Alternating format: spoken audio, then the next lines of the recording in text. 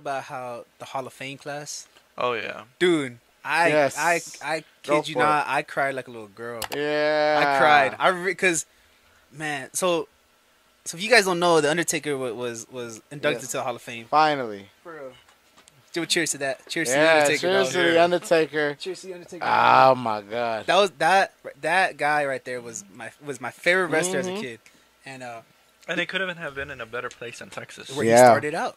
When he started out. Exactly. Oh, you know what I liked about Stone Cold? I liked the promo before Mania where it's like, so you're telling me you're gonna give me the chance to end my career where I started it? Yeah. In Dallas, Texas. Yeah. Dude, and well, like when I seen on SmackDown, my little cousin, he went to SmackDown for the Hall of Fame. Yeah. And he had the videos of whenever they're chanting "You deserve it," and I'm seeing there, and I'm watching the snap. I'm like, damn, I really wanted to go. Fuck. Because like I said in 32, I wanted to go so I could see the Undertaker. The Undertaker was my absolute favorite wrestler, and he was so dedicated to his role. Yeah, he was so dedicated. And then like whenever I heard that they were introducing the Hall of Fame class, I was just waiting for the Undertaker to come out. And as soon as you hear the doom, dude, I was shedding tears. I had goosebumps. I was like, dude, it legit gives you goosebumps. Yeah. And then like the music is so loud, the what's it called? The bongs is crazy. And then like as soon as he's big. I seen that in person. That dude is huge. Huge. Like he walks out, he makes everybody else look tiny. He's like, dude, I'm not even gonna lie. He's about as tall as like the bottom point of that jumbotron. He's like, he almost reaches. If he would go like that, you'd probably touch it. He's that big. And then like whenever he came out, I'm like, hey, I told myself like I didn't get to see him wrestle, but I damn sure got to see him in the Hall of Fame. Hell that kind of killed me. I'm like, oh man, I literally cried. And then the speech night before the SmackDown, after SmackDown. Wow, it was Undertaker respect, bro. Legendary career. And everybody respected him so much that nobody said no one more match. Nobody said that. Yeah, no one said that. They're just like saying you deserve it. Yeah, which he does. He does. Even after like the streak was over, he was still coming back every year. Yeah, still training his body for one match. Yeah. Like, how many times can you do one more match? And it's not that easy with the height he is. It's pretty tall. And then if you guys haven't seen The Last Ride, you can see how much a toll it takes. Because he like fighting with yourself every year, saying, "Okay, this is it, and then this is it, and then this is it." But he's so in tune with WWE that he's like he just can't give up. Yeah. And then I heard that he's 6'10", by the way. Holy shit! When other huge, companies wrestling, what is it called, wrestling companies hit him up. Like, they didn't even bother hitting him up because they knew he was so dedicated to WWE. Bookers, like any booker or anything like that. Yeah.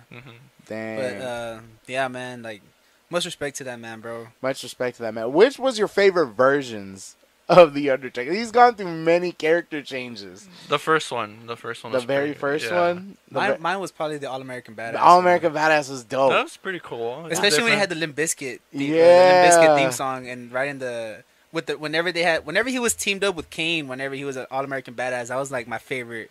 That was my favorite Undertaker. And then he went from All-American Badass to Dead Man, and the way he did that was he did a Buried Alive match at Survivor Series, which was the first pay-per-view he debuted at, and it was 14, 15 years in. So this was like 02, 03, I don't remember, but he did a Buried Alive match and he lost.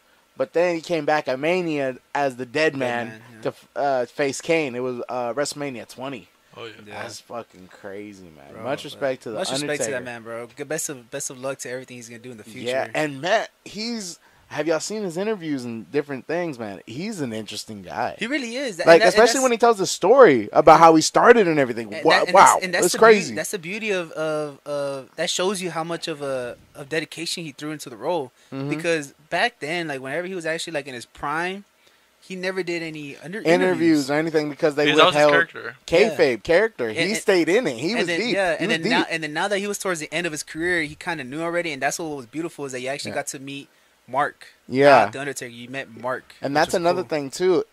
You're finally meeting the person, not the character, and the person will obviously be different than the character. He said during his when he had that run with the American Badass, he had a bit more liberty. Yeah. To be himself. Yeah. Mm-hmm. And I think there was a what's it called? He did a podcast with Stone Cold. Yeah. And there was a bit that he did where he said that he outdrank it was some kind of rock band. It was him, Soul Taker, and I wouldn't say it was Limp Bizkit, but it was an old school rock band. Yeah. And they all challenged him and said, "Hey, I bet you we can outdrink you." And Undertaker's like, "Nah, bro, you ain't gonna do Especially that." how tall he is, the way he is.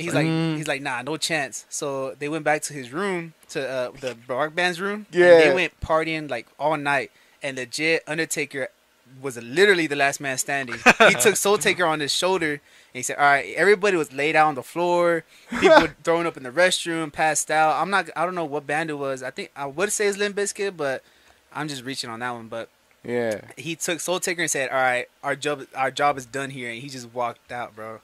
That's what tripped me. That's what made me have more respect. I'm like, man, that's what made me even cry even more. I was like, fuck, he's done, man. He's done. He's done, man. It's so. God, that's the once in a generation character right there. I don't think anybody else is gonna top off what he did. No, there will never be another Undertaker. There will not. There won't.